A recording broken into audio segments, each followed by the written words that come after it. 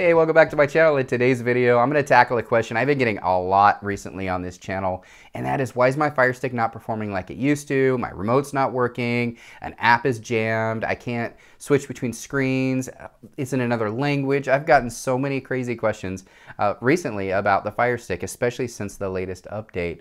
And I always ask the same question: when's the last time you restarted your Fire TV stick? And almost every time you guys answer back, well, I turn my TV off every day. Well, that's great. You should turn your TV off every day, but you should also turn your Fire Stick off. And turning your TV off does not turn your Fire Stick off. And that's why there's a separate power cord from your Fire Stick that goes to an outlet. This port right here is an HDMI port. It does not power your Fire Stick. So turning your TV off does nothing to your Fire Stick. So let's get in the habit of restarting our Fire TV stick on a regular basis. I do it at least 2 or 3 times a week, and every day I put it to sleep. So we're going to talk about those in today's video. So the first thing you're going to want to do, now let's just assume your Fire Stick is not working like it used to. Maybe it's a little slow, but you still have access to your remote control. So what we're going to do is we're going to use your remote control. We're going to pull up a quick little shortcut menu. So what you do, hold down that home button on your remote. It's right there. It looks like a little home. Just hold it down for a few seconds and this screen will pop up.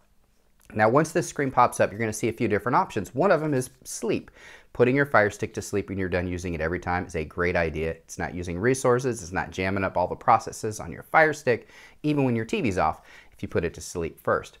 Now, we're going to go all the way over to settings because I'm going to show you how to restart it or reboot it. Now, this is going to really improve the performance of your Fire TV stick. So click on the settings, go all the way down to My Fire TV, and then go down to Restart. Don't reset it. Reset the factory is a completely different process. You're going to click Restart. Now that's going to restart your Fire TV stick. Now, again, why would you want to do that? Well, restarting your Fire Stick kind of clears up everything. It's the same with your phone or your computer. You just have to turn them off once in a while. You get better performance. It fixes a lot of little issues you could be having on your Fire TV stick. You want it to perform good. You want it to last.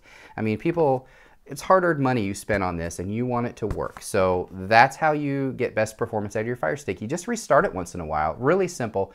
Hopefully I helped you do that. Now, really quickly, let's just say, for example, you have a Fire TV stick that is completely jammed up so bad and frozen, you can't use your remote. A lot of people will say, well, why don't you just use the Fire TV app? Well, if your remote control isn't working, there's a good chance the Fire TV app isn't going to work either. So I know this sounds silly, but the easiest way to solve this is very simple. Just unplug this from your TV, take the power cord. Power cord looks like this right here, just this little guy right here. So this actually is what powers your Fire TV stick. Just unplug it, all right? Now that's gonna restart your Fire Stick. Literally just leave it there for about, I don't know, 60 seconds just to be safe. Probably don't even need that, but why not? Just leave it for 60 seconds, go have a sandwich, come back, plug it back into the power, then plug it back into your TV. Guys, guess what? There's a good chance that's going to fix a lot of your problems. That's what's considered a hard reboot, and it does not harm your Fire Stick. In fact, if anything, it's a good idea to do once in a while. The only circumstance to which that would not be good for your Fire Stick is if your Fire Stick is updating at the time that you unplug it. So make sure you look at your screen and make sure it's not saying updating. Because if it is, you're going to have more problems. You're going to have to factory reset it, which you can certainly do, but you lose all your settings. But that's what you need to do. Guys, restarting your Fire Stick is a great idea.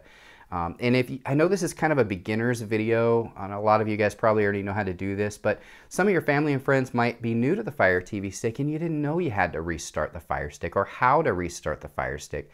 Save this video, share it with them, throw it on your Facebook, make sure everybody knows about this, because I want to make sure everybody that is using the Fire TV stick is having a really good experience. And hopefully this video helped you guys out. If you're new to my channel, please do subscribe.